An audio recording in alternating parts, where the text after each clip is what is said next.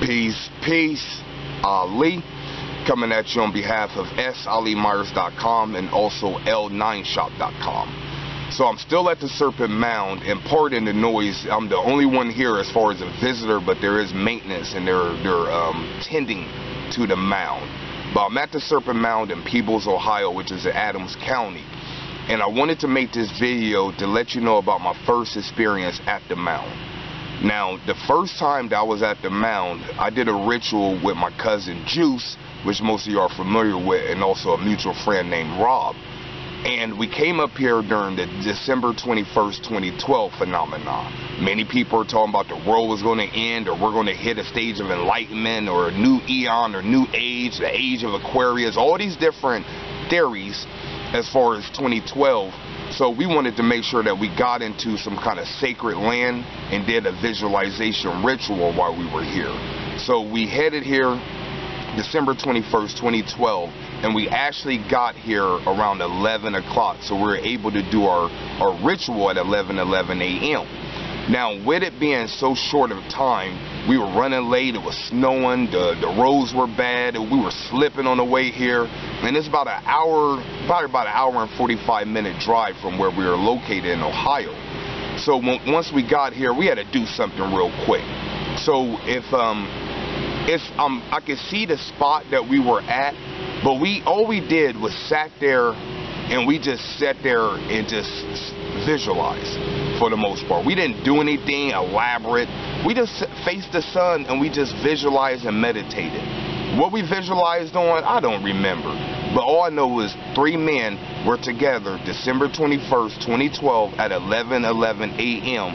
and I believe we meditated or visualized for 11 minutes.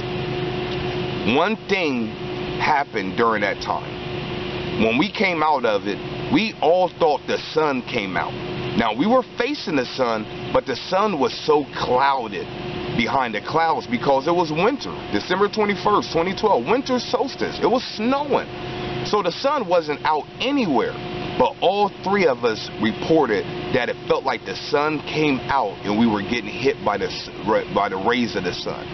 When we opened our eyes, the sun wasn't out at all. I think I was the first one to say it felt like the sun was out. And Rob said it, and Juice said it, and we was all like, yeah, it felt like the sun was out. And we were tripping, you know? So we didn't think nothing about it. Now, I told you that to tell you, we did nothing in particular. Now, when we go to these different mounds, we're doing something for prosperity, something for healing, something for love. We have a motive. We have something that we're wanting to invoke. At that time, we didn't do that.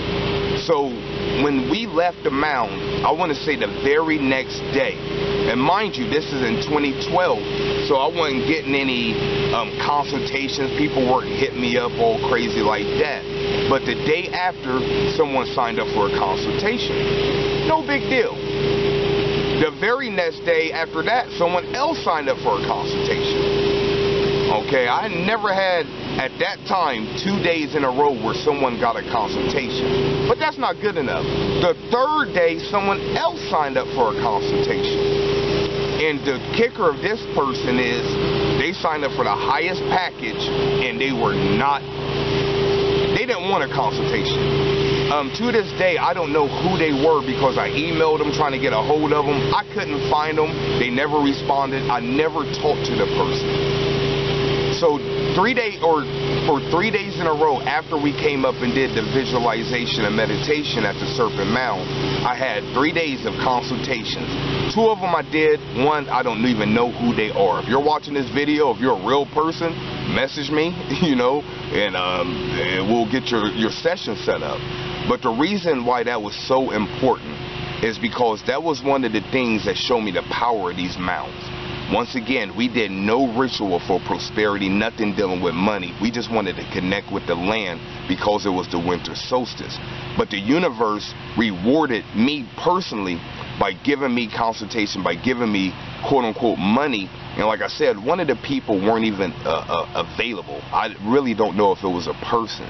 But the universe wanted me to see the power of connecting with these lands. Now, that's one of the things I'm always recommending to people is go to a mound, and do your rituals, do your meditation, just do something at these sacred spots, because our ancestors left them here for a reason.